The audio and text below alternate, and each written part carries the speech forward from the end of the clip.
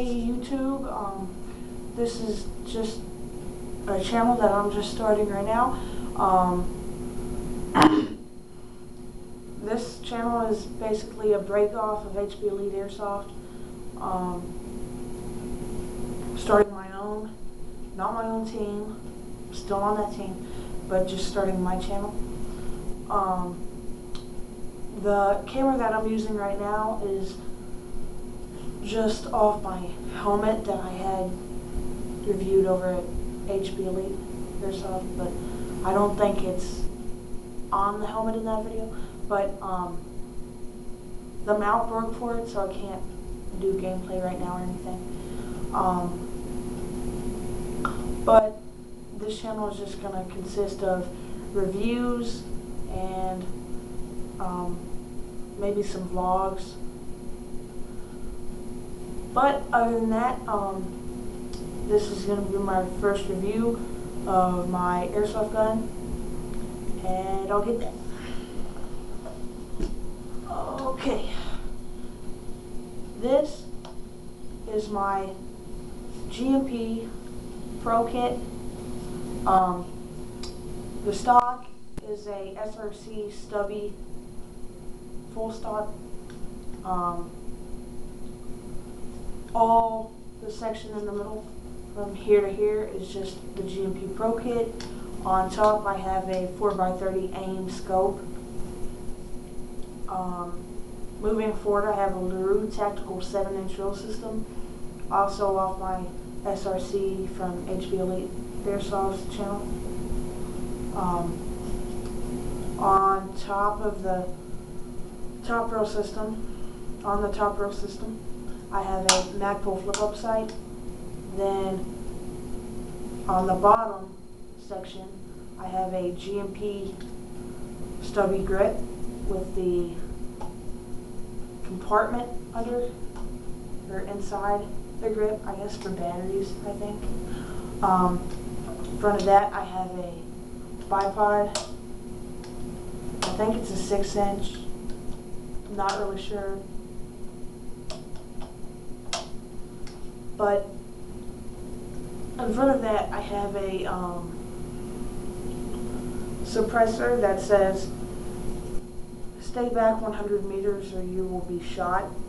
The reason it says 100 meters on here, and what you're seeing on this side is, I think it's in Chinese writing or Japanese writing, but I don't know why they put that. I bought the suppressor from a, I believe a Chinese company.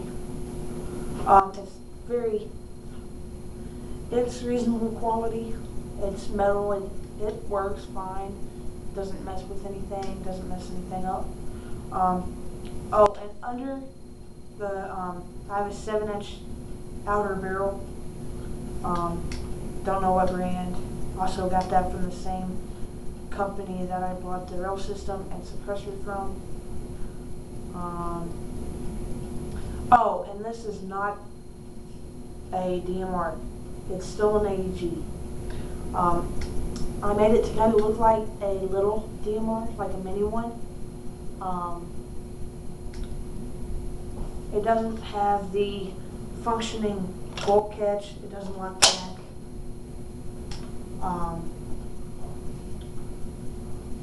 But on here, it has the crispest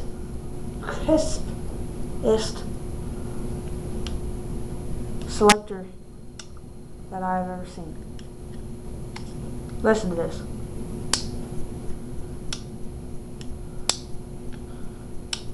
That is amazing to me because you can hear it when it actually changes. On the receiver itself, I've taken some sandpaper and worn down the spots that would look worn.